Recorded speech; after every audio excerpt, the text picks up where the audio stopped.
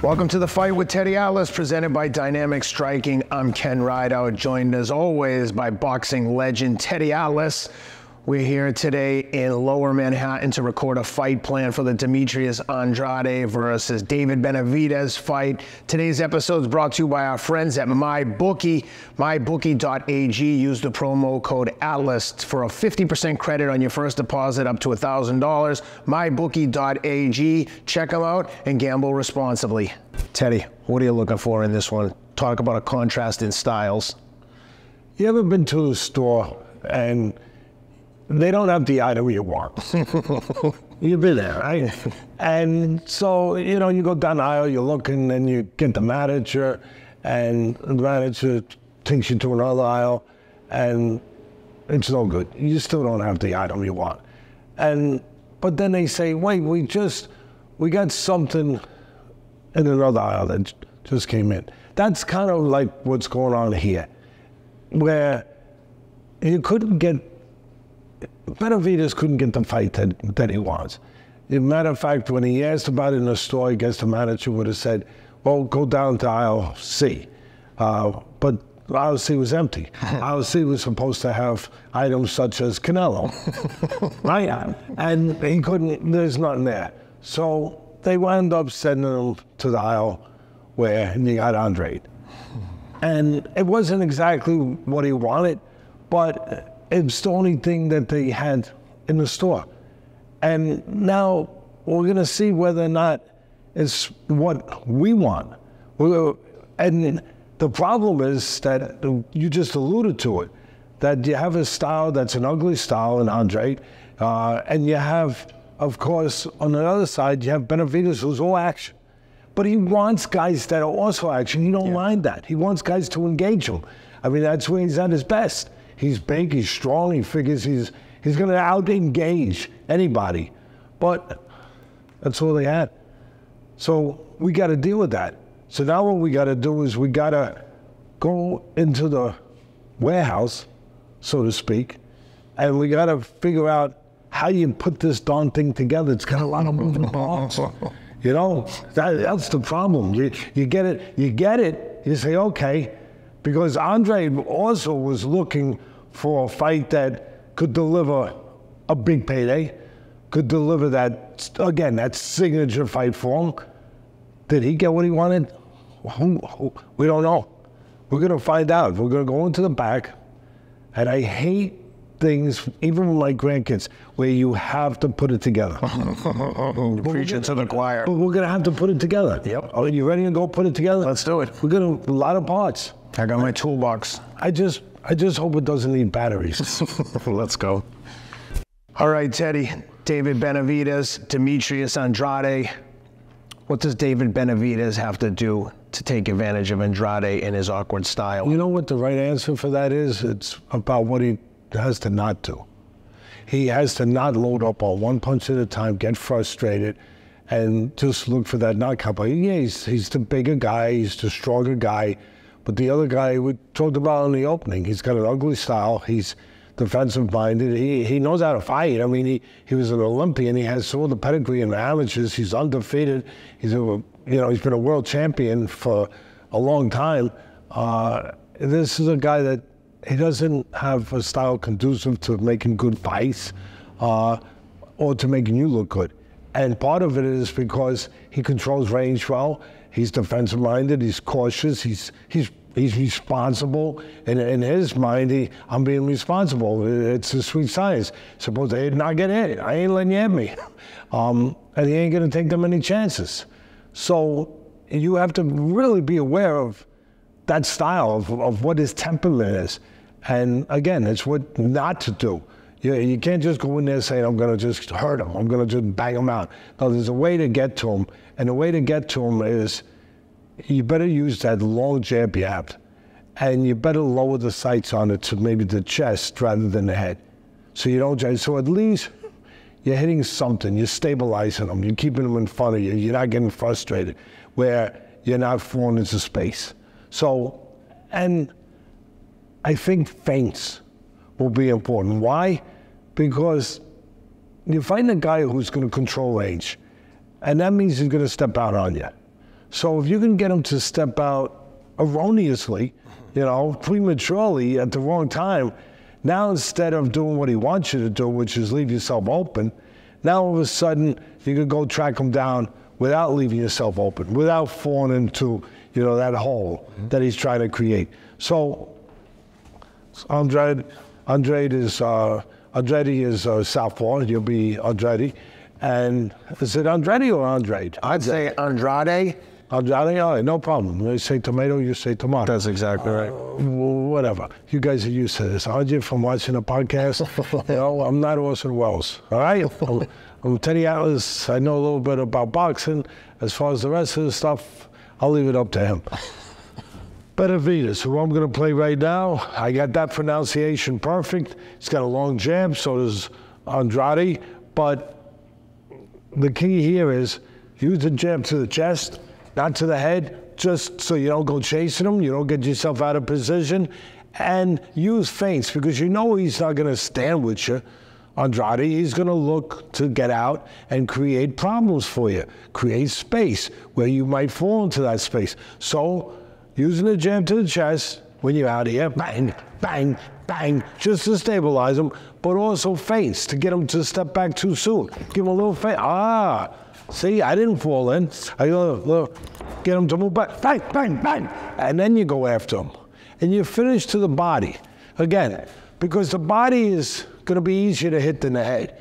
And if you go to the body, it's kind of like, and you understand that in the investment world, it's kind of like putting your money into CDs. You'll get interest. Yep. It'll pay off in time. You go to the body, you get interest. It pays off in time. Compounding interest for all the finance guys. Exactly. And we want to, it'll take away the legs. And if we can take your legs away, well, you got good legs, you run marathons. But if we can take Andrade's legs away, he's going to be easier to hit, simply put. So, again, a little feint, get him to go, and then bam, bam, bang. Close the gap, finish with the right hand to the body. And if you do that, well, your bank account will get bigger. All right, Teddy. What else can Benavidez do to take advantage of Andrade? Again, if they watched the film the way I did, they would see that Andrade, he throws two different kinds of jabs. He'll throw a conventional jab. See, part of his problem is he's awkward, he's not conventional, and that gives you a lot of problems. But he does stroll from a conventional place, you know, where it's in chamber from the southpaw position, but then he goes to another place, less conventional, where he drops it, and he's flicking it up. Kind of like the great Larry Holmes years ago, one of the great jabs in heavyweight history. And when he's doing that, see, the problem with that is, before it actually gets, you know, to the place where it can be delivered, there's probably a tenth of a second. Tenths of a seconds in my business, in boxing, they can be hours. They can be eternity. They can be a lifetime of mistakes, quite frankly. By the time it gets up there, you have a chance to do something before it's there. And that's what I'm going to bargain on. So you're going to be Andrade. He drops his hand down here, and he's looking to flick it up. And Benavidez, I think before he gets there, if he's noticed this, I've noticed that Benavidez has a really snappy left hook. He really does. Where pop, he just pops it, and he does it really quick. And I think if his feet can be up to par with his hand speed, and he does have good hand speed, they both do. But Benavidez, the bigger guy, the stronger guy, you might not expect him to have comparable hand speed, yeah, but he does. So again, before that gets up, go ahead, just go through. Before it comes up all the way up, what I think he can do is maybe he can pop, just know that tendency, and pop, close the gap real quick. I don't like to lead with left hooks in front of a guy, but this isn't leading, this is timing. This is knowing that there's an opportunity there to get to him before it gets to a place that can be danger to you, and to just close the gap. And I have an option. Options are good. You like options? Love them. Option where... And they're free. Yeah, come over here a little bit. I have an option where being that he's a southpaw, you want to stay away from the left hand. You want to move a little bit to the left as the orthodox fighter. And if you go over here, you can get an angle for the jab. That's a bang, bang. That's really a good angle where you could just out-jab him. And you could catch him, again, with that low right hand, lead hand, where you just get that angle, bang. And I'll give you something else. You can create a hybrid jab hook, where it's coming right from here, bang, where it's the power of a hook disguised as a jab, where you get that angle a little bit here, bang, and before he gets that hand up, you can catch him. And if you can do that, well, you're the champ again. You say the champ, and then you wait, like I was talking about in the opening. You wait for them to get that aisle opened up in the store where you got something actually in aisle C. That's for sure. What's in aisle C? The champ, Canelo. The money guy. I would say the money guy. They're all champs. The money guy. All right, Teddy, we talked about what Benavidez is going to look to do to exploit Andrade. What can Andrade do to get the jump on Benavidez? Oh, he's going to look to live on the outside. Again, he better know what not to do. He can't stand in front of a bigger, stronger guy close on the inside. If he does, he can't do it too long. You do it at your own peril. And because not only is he a big, strong guy, Benavidez, but on the inside, he'll move his hands. I mean, he will work. And so what you want to do is you want to control the outside, but it's not as easy done as it is said, because he's aggressive. He's going to be coming. So I guess what I'm getting at is you got to slow him down. You got to slow him down. You got to hit him with some kind of purposeful punch to just gain his respect. Slow him down a little bit, because I don't know how respectful he's going to be as far as, you know, and he'd be making a mistake if he's not respectful of Andrade, because he knows how to fight. He's good defensively. He can walk into traps, and he can punch on his own a little bit. So you shouldn't take anyone lightly in this business. But if Benavidez isn't hit with something of some kind of something substantial, or something at least effective enough to make him think, then the pressure's never going to stop. And it's going to be hard to box on the outside when he's there relentlessly. So you want to slow him down. And I saw an opportunity where you're going to be in orthodox position as Benavidez now. I'll be in a southpaw position, obviously, as Andrade, where Benavidez, sometimes when you throw the jab at him, he puts the earmuffs on. Yeah, and he just goes into that peekaboo where he's not moving. He's right there stationary, and that gives you an opportunity to do what I talked about, where Andrade maybe can put a significant punch on him. So he's got long arms, Andrade.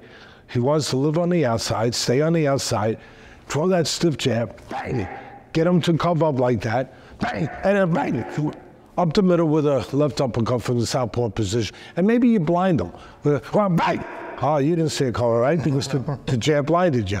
Or you have a choice, right? Go over here, right, and bring it right up there. But just an opportunity, put them in the earmuffs, and then split the guard with an uppercut. And if you do that, you slow them down enough where then you can go back to boxing. And maybe actually the guy will leave you alone a little bit. You know? I doubt it. Not with this guy. All right, Teddy, aside from catching Benavidez when he puts the earmuffs on, what else can Andrade do to take advantage of Benavidez? Well, I noticed again, I went to the laboratory, you know, which is the film room, right? And I looked at film, broke it down, and yeah, we don't want to be, if you're with Andrade, you don't want to be on the inside world. But there's going to come a time, this is boxing, this is life, this is real. There's going to come, and we give you real here. We don't give you just what you want to hear or what's convenient for the moment. No, what you might not even expect to hear sometimes. But there's going to have to be a moment that he's going to be inside to win this fight. You know, he doesn't want to live there. He wants to live on the outside to give himself the best chance to win. But there'll be a moment, and during that moment will be a moment to win the fight. And what I mean by that is when Andrade, as to the southpaw, when they're on the inside, Benavidez, for all his power, for all his aggression, everything else, I noticed a couple of mistakes where he gets squared up, parallel with his feet. Really parallel. And when you do that, you got no balance. And you're giving a lot of target. You just are. You're giving a lot of surface. And one other thing. Benavidez has a terrific left hook to the liver. And he's going to look to use that, I'm sure, to go to the body. He'd be crazy if he didn't. But there's a problem. When you throw it, I always teach, when you throw that punch, and I'll go into the southpaw position as I should for Andrade, when you go to throw that punch, you should go into a defensive position first to make sure that you're not there to get hit with the right hand. Because the other guy does have hands. I hate that about boxing, that the other guy actually hits back.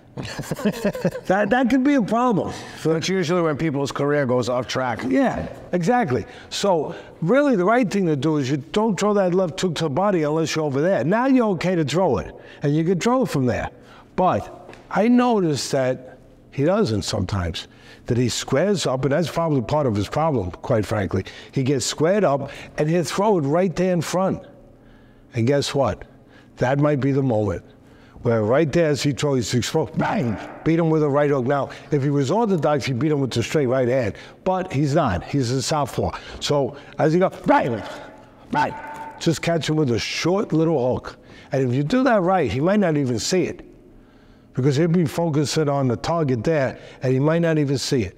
And if you can do that, well, you can do what you want to do. You can stun him and definitely earn his respect, as we talked about earlier, where he can't dominate you in one place. And that'll give you a chance to get back outside where obviously you want to, for the most part, you want to earn your living. So with all that being said, considering everything we've discussed, Benavidez minus 375. Yeah, that's what it is. Andrade plus 275. Once again, for our friends at MyBookie, if you're going to bet on the fight, please go to mybookie.ag. Use the promo code ATLAS for 50% credit on your first deposit up to $1,000. Minus 375 on Benavidez, plus minus 375 or plus 275 on Andrade. What do you like? I think I'm going to lay, but I'm with you. Yeah, I think I'm going to lay, but look, it's not minus 600, it's minus, and then look, it still would, but I think I'll lay, but not without, again, I used the word earlier, not without peril. You know, shopper beware, shopper beware. Because, you know, this is Andre, he's on the V. He hasn't learned how to lose yet either. That's a good point. And, you know, he's been a champion a long time. You know, everyone gives him no chance. He doesn't, but except him. Yeah. And his father, who trains him. So I wouldn't go crazy, but I'd like at the end of the day, I figure even if it gets ugly, even if it gets in quicksand a little bit with that defensive cautious style that Andre could have sometimes, I think at the end of the day that he'll find a way, he being Benavidez, to use his strength, to use his power, to get to him. And what do we got? What else do we read? Certainly an intriguing matchup with the contrast in styles. Over under 10.5 rounds, minus 160 on the over, plus 120 on the under. Minus 160 on the over? Yep. Yeah, he's a defensive fighter. They figure it's going to go rounds. And they figure maybe he's just going to survive at some point. I think that might be a better way to get some exposure to Benavidez without having to lay so much wood, because there's a good chance if Benavidez is the winner that he catches him a shot, because the other guy, like you said, is going to stand on the outside box. So it's minus 160 for the over. Yep, plus 120 on the under. Yeah, but they're not giving you that much. You guys aren't the most, you know, giving guys in the world, you bookmakers. Just so you know. They got this thing figured out pretty good. Yeah, you guys kind of do know your business pretty much.